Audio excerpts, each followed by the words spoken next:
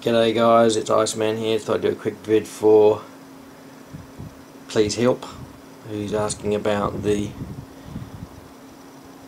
slide stop and how it is kept in place. Well, that's about as best a view as I can give you of the back of my trigger and the main trigger spring.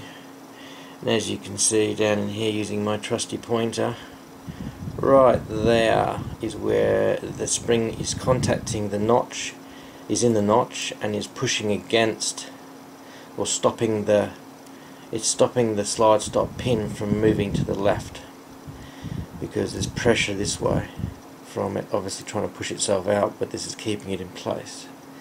So that's the notch, and if I go in really close without it going out of focus and I operate the slide stop, you will see, well, I hope you can see that it is moving.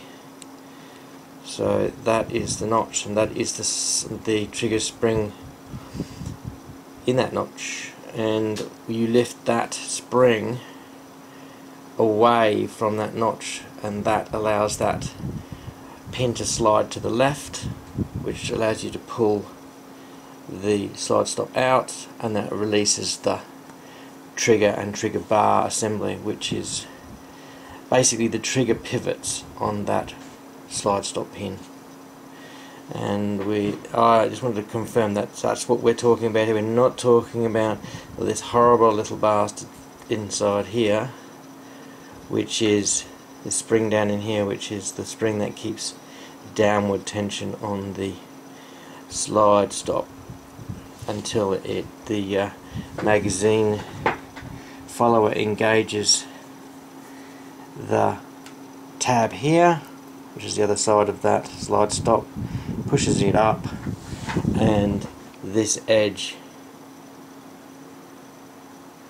here engages the notch in the slide, holding the slide open. So that, I hope, sort of clears that up, and hope that was of some assistance. Cheers.